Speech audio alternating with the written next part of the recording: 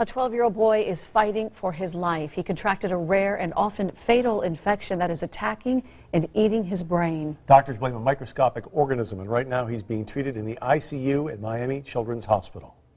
We just like, oh, he just got a virus, you know, he just got one of them 24-hour viruses. Zachary Reyna spent August 3rd kneeboarding in a ditch by his house. Nothing unusual. He slept all day, all night.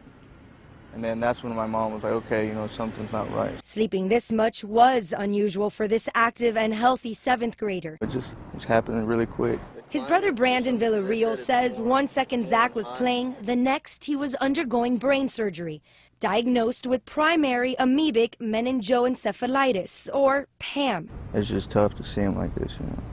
I wish I could just touch him and it would transfer over or something, or, you know, it don't work like that. It's caused by an amoeba found in still warm water. It traveled up Zach's nose and into his brain. He's fighting. He's strong. He's really, really strong.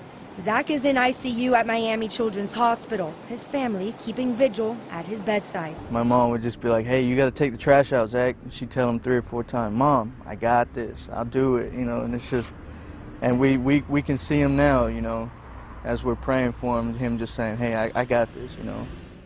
Only 3 people have ever survived this deadly infection. He can be number 4, you know. So that's what we're hoping. We're hoping for him to be number 4. The family is staying positive, telling their young baseball player to never give up in this close game. Told him it's the 9th inning. 9th inning, 2 outs.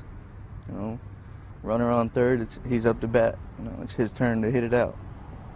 Bring them runs home so we can go home. You know, it's time to win.